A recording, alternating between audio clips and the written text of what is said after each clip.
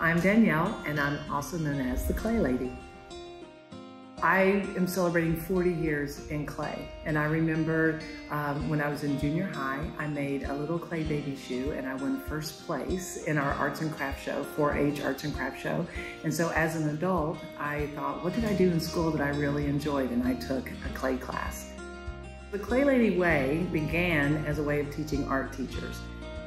The traditional way of teaching clay, you make it, you fire it, then you glaze it, and then you fire it again. But with the Clay Lady way, the kids, for art teachers, the kids make and paint in one sitting, and then there's just a single firing. So that's called the Clay Lady way. I think there are artists that teach, and then I think there are teachers that happen to teach art.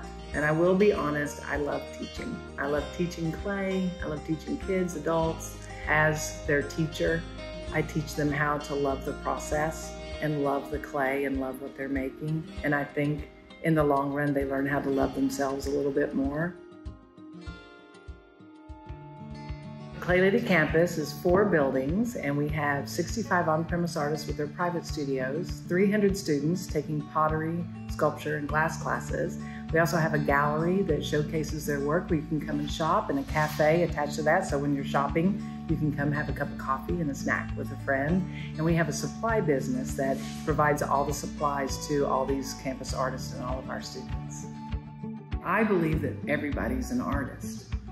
You know, when they say that we're made in the image of our Creator, well, if we are, we're not really creations, we're all creators. Teaching kids and respecting that part of them that loves to create, that part of them that loves making their thoughts and feelings real in ordinary things, that's really the Clay Lady way. I think the job of an artist is not just to make beautiful things, but to make the world a more beautiful place. So I have a poem to help them remember they have what it takes to be an artist, and it's, I take what I think, I take what I feel, I mix it all up and make something real.